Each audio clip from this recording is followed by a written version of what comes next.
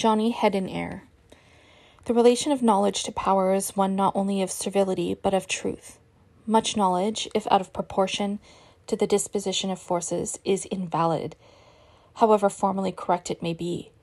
If an émigré doctor says, "For me, Adolf Hitler is a pathological case," his pronouncement may ultimately be confirmed by clinical findings, but its incongruity with the objective calamity visited on the world in the name of that paranoiac renders the diagnosis ridiculous, mere professional preening. Perhaps Hitler is in himself a pathological case, but certainly not for him.